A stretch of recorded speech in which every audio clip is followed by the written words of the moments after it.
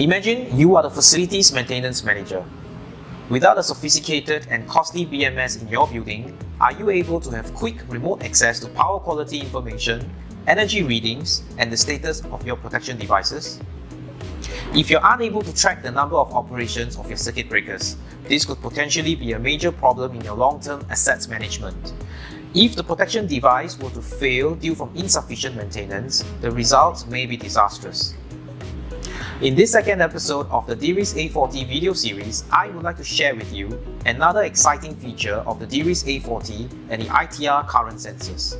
It's called the virtual monitor function. In the past, all circuit breakers can only be monitored when there are several auxiliaries connected and physical hardwiring is inevitable.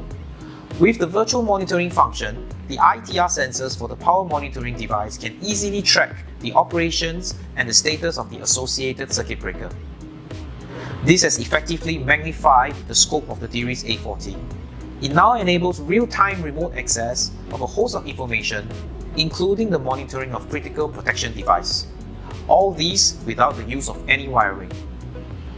Scan the QR code to learn more. You may also contact us or our local distributors for more product information. Stay tuned and find out more about exciting features of the DIRIS A40 in our next video.